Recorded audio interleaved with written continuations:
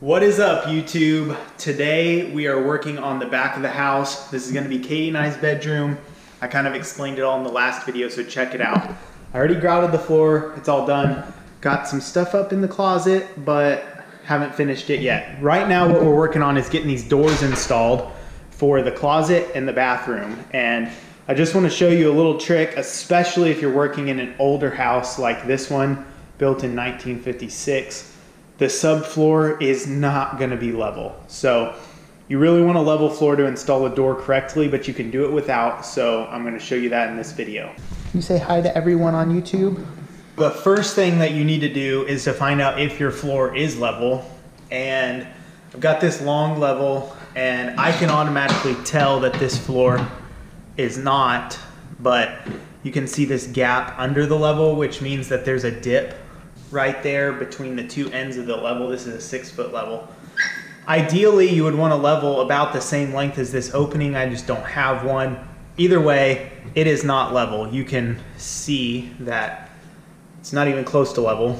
And so one way to do it is to put the end of your ruler or the end of your level at the corner of the door and then raise it until it's level and measure the height difference. You'll want to know that measurement, this distance right here. I have this rotary laser level and you can see this line is pretty consistent in person. It just kind of looks splotchy like this on camera. And so what I can do is I can take a tape measure and measure from the bottom to that line on both sides and then subtract the difference and I have an exact measurement. This works pretty good, but this is better.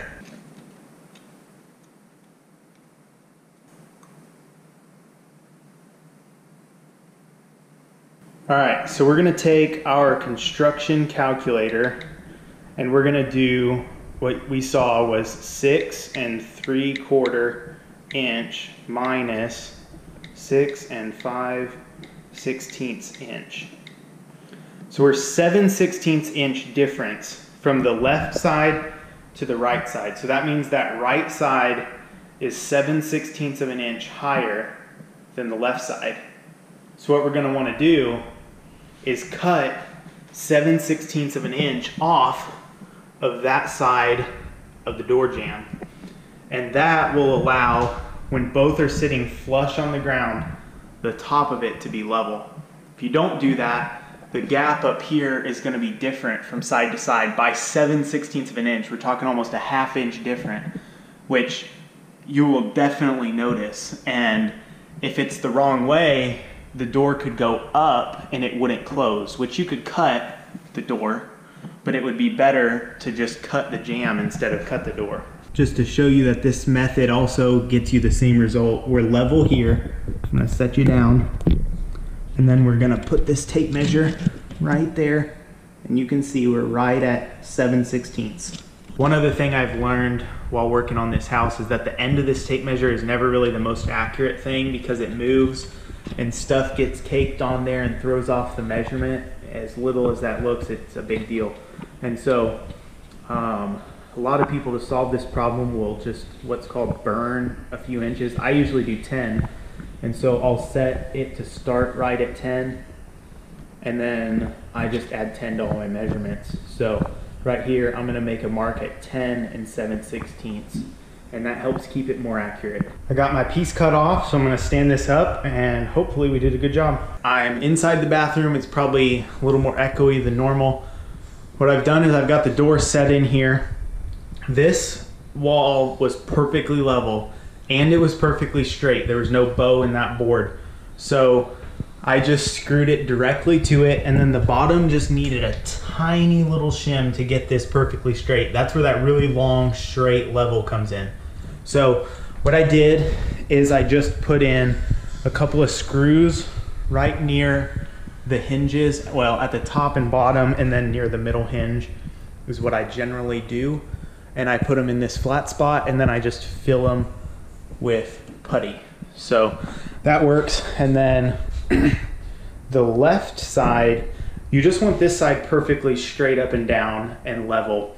And then this side you have to do based on the gap of the door. Now, this particular door I've installed, I don't know, this is probably the 6th or 7th one. I've never found one that had a good gap at the top. And so what I do is I set the bottom with a decent gap where you can open the door and it doesn't rub. And then I match that gap in the middle. And then at the top, I just leave it how it is. And I generally have to take a plane and shave off maybe an 1/8 inch of the top of this door just to get it to where, like, it doesn't rub right now, but I can guarantee you after I paint this thing, it will rub. So I will just screw this one in, and then I'll take about an 1/8 inch off of the top, like 18 inches of this door. All right, well, that is that. Ended up having to put 4 blocks on this side. I added another one here because it was kind of warping in a little bit, which you can check with a long straight level. Other than that, you just gotta, just to recap, make sure the floor is level. If it's not, figure out how much unlevel it is and cut that off of the high end. And then make sure this is in straight, screw it in, and then check the gap and make sure the gap is good. I'll just show you when you close it, the gap at the top is perfect. And that gap is set by primarily a level floor, and secondary, but just as important, a level side with the hinge.